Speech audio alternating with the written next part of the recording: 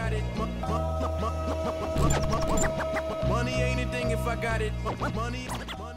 What's going on, you guys? We got another video for you guys today. So today we have the 2020 Yamaha R6 back at the shop, my garage, aka my house. We're gonna be installing a lowering link on this bike and adjustable kickstand, and it is the adjustable one. So he got the lowering link for the bike, adjustable kickstand, and this is how she looks right now. So one good thing to do is, or to have, is a stand, obviously. Another thing to have is a jack, so you can lift the rear tire up. So yeah, these two right here, lowering links, they're adjustable. They're basically replacing that one right there. That one and that one. So I might have to take this off. It's gonna be fun. It's gonna be a fun day.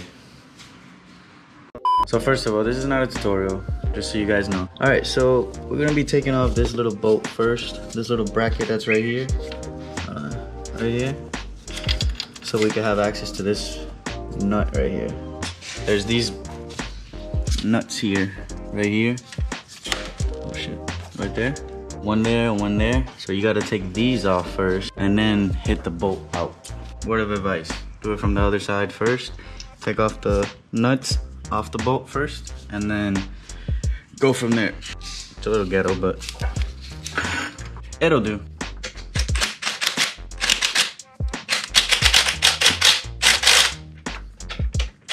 A smart way to do it is you put a jack, obviously, however you gotta do it, that middle base right there, you lift it up with a jack. However you gotta do it, I had to use a brick because I didn't want to take the exhaust off and all that. But you lift that middle base up and it should be this easy to take it off, like that. This bolt actually has a little bit of tread, so you don't wanna mess that up and mess up the actual bolt.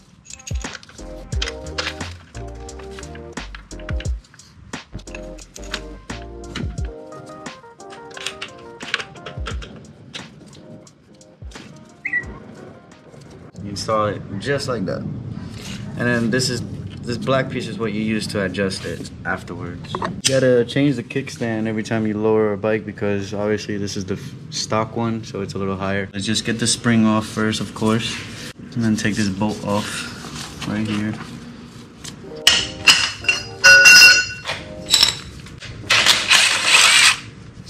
Take this spring off, obviously.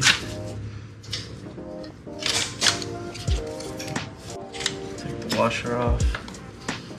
No. Just like that, it comes right off.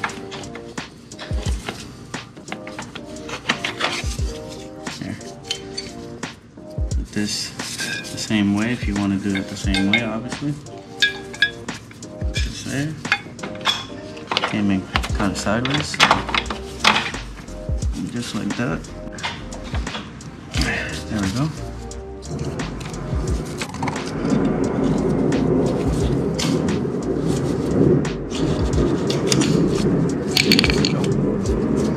Springs back on, washer back on, nut back on.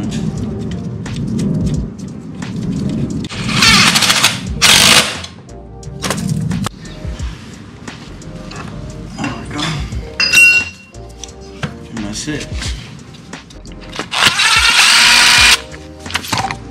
And then for now, I think I'm gonna do, let's see what the regular height is.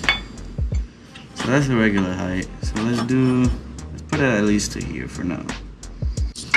Put it low, see how it looks.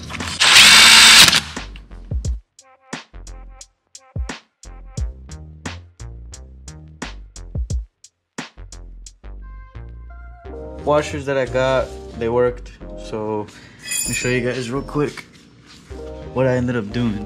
So basically I put some washers in this side right here on both sides.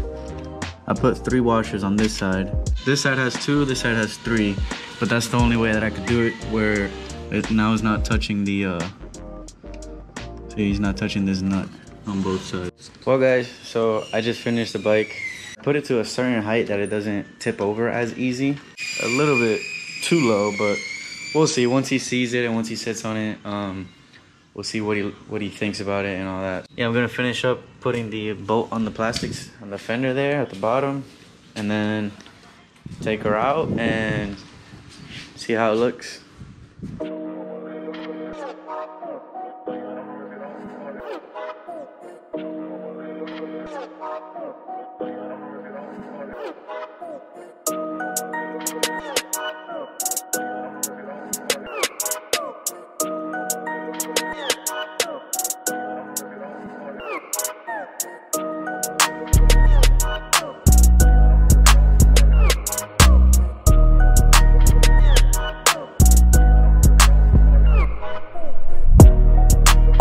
Well guys, I think that's it. That's about it. Thank you guys for coming back for another video. I think it's a little low, a lot lower than how it was, to be honest. I mean, look at that, it's almost touching the floor. So I might do some adjustments there, but we'll see what happens. That's it for today's videos. Thank you guys for tuning in. Hope you guys liked the video. Check out all the other videos that we've done, and stay tuned for some more vlogs. We out.